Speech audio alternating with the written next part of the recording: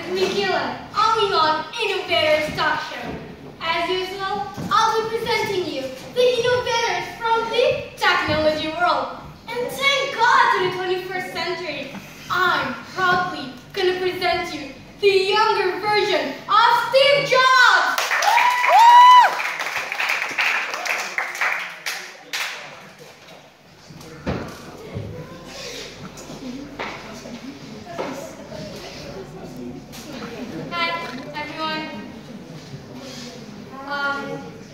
I'm Stevie, and I'm just 8. Well, it's kind of funny that I think older version of Steve Jobs right there. Probably. Well, I was being told to tell a story about how I and my best friend Billy had a computer futuristic planning. So it all started when I and Billy started to call it garbage. I and Billy were best friends. He lived just right next to my house. We used to call it garbage, make toys like guns and cars, because we often get bored. Television are really boring. They are black and white.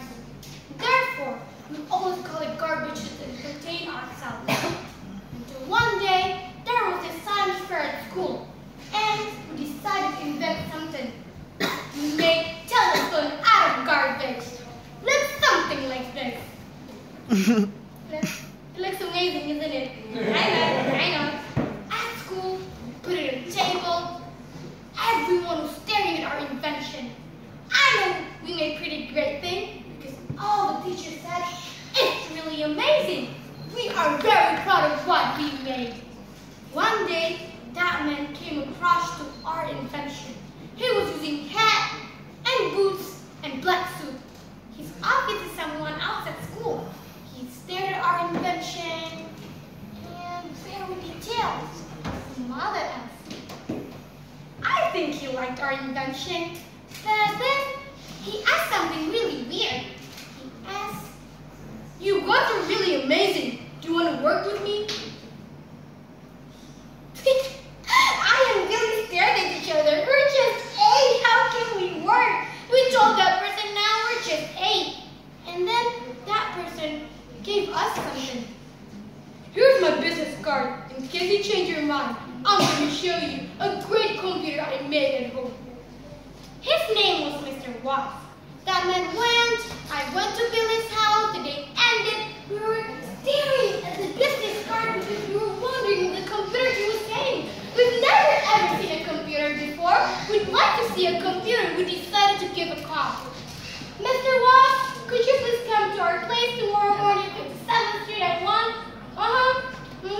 Okay, see you right there. We slept and we woke up in the morning.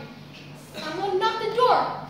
I think that was Mr. Watts. Billy rushed downstairs, opened the door and shouted, "Mr. Watts, Mr. Watts, Mr. Watts!"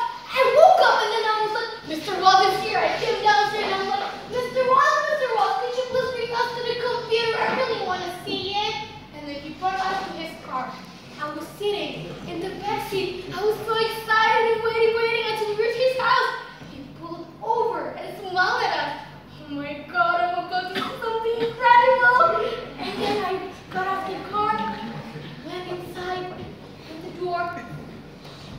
There it is. The square box computer machine. I've never, ever seen a computer before. It was something like cute buttons on it. I was playing with the buttons. Billy was running inside. But then I thought something was missing. I asked Mr. Watts, "Mr. Watts, why does it have pictures on it just like TV?" Mr. Watts smiled and said, "There is no pictures in computer, kid."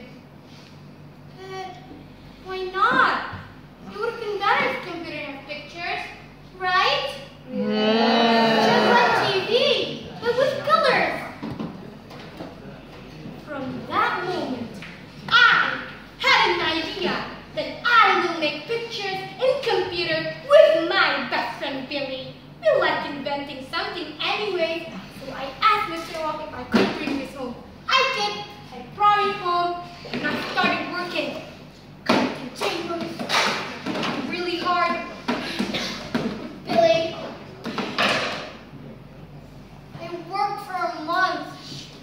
never succeeded. I and Billy decided just to let it go. Give up. Who cares anyway? Mr. Ross said no one makes pictures in computer.